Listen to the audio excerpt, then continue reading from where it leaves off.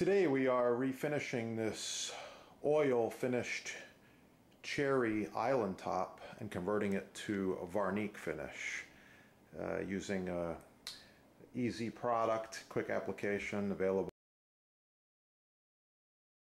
on the site.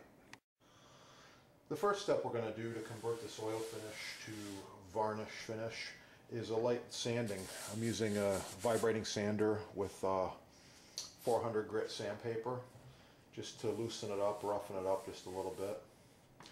Wipe it dry, get it nice and clean, apply our simple varnish.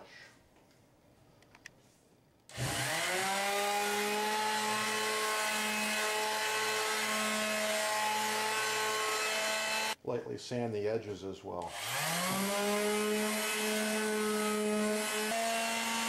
Lightly wipe the surface off with a clean cloth to remove all sanding wood particles.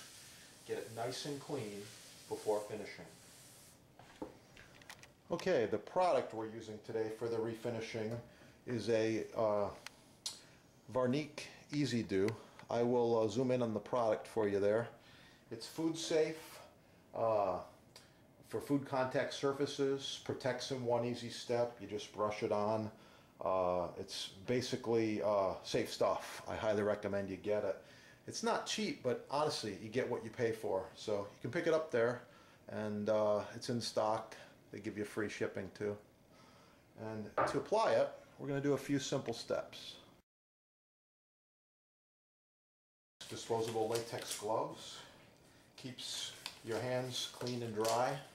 It's fast, it's easy, quick cleanup. When you open this up, there's no need to shake it. You don't want to get air bubbles in the product. Just give it a little stir with the brush and you're good to go. It's thick stuff, kind of like a gelatin. But like I said, food safe for contact surfaces, non-toxic, that's what you're looking for. We're going to start in the middle and work our way out, as well as apply some of the sealer. I'm going to put a good amount of it right down the middle, and then we're going to spread it out with a larger brush. It's not put on real thick, it's just to preserve and protect, keep out the humidity and the moisture. Kids and markers and everyday use. This is what you need right here to preserve your butcher block. Okay, I got a nice amount of it here for the middle. I'm going to switch over the large brush and just make long strokes back and forth. Just like this. Okay. I'm going to zoom in on that for you. You can see it's already looking pretty good.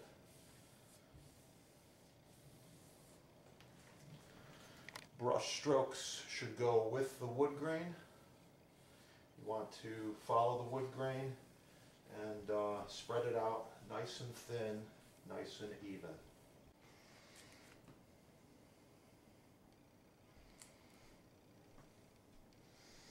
Nice, long, even strokes with the wood grain. Pay special attention around the edges so as to not have any overruns or drips. And that's it.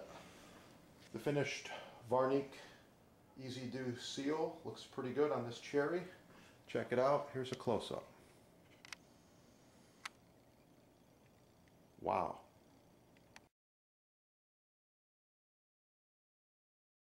We're here today. We're going to be refinishing this cutting board. Refinishing cutting board or butcher block is not difficult. You need to have a couple sandpapers. This is coarse, medium, fine.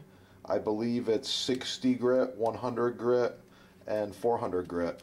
Anyway, we're going to use these 3 sandpapers and we're going to sand this off. You can use a block of wood and you can wrap the block of wood around the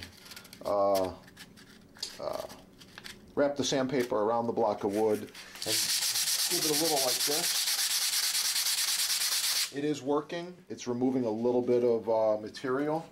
Or you can get one of these little electric vibrating sanders. These things work great. So we're going to use this, and we're going to refinish this block, and we'll show you the finished block when we come back. You can see right now, I'll zoom in, there are quite a bit of small scratches in this block. We're going to be removing all of these.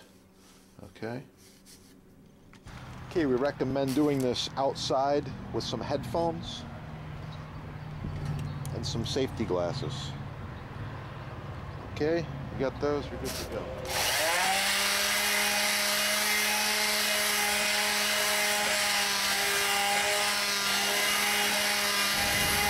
Okay, we're just finishing up with some fine sandpaper here.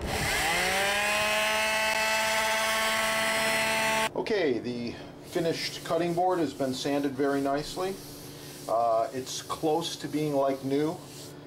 Could spend a little more time, maybe a bigger sander, belt sander, would get it a little more, but it's pretty nice. And these are the two products I like to use to refinish my block. This is mystery oil, and the mystery oil does have beeswax in there. You can actually see it in the bottom. You give it a shake before you use it. And this is board cream, Boost board cream. This is primarily beeswax. It's a little thicker stuff. Both great products. I like them. And I'm going to show you very quickly how I apply.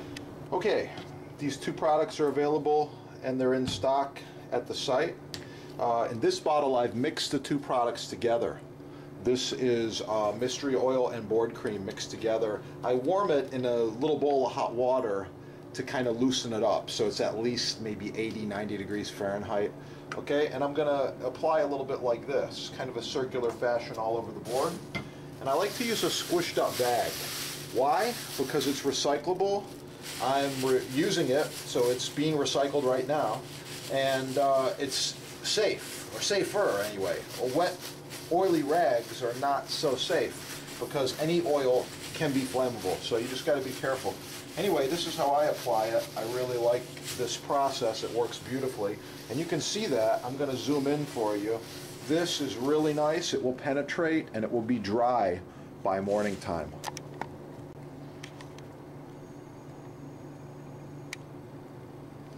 Yeah, looking good. Hope you liked the video. Thanks for watching. Subscribe. Support your sponsor. They got everything in stock. Shop with the professional chefs. ChefDepot.com.